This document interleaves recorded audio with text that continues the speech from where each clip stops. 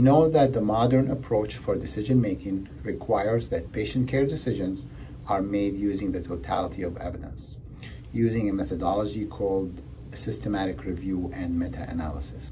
However, this approach can take sometimes 6 to 12 months. This means that we need a new approach to use when rapid decisions have to be made.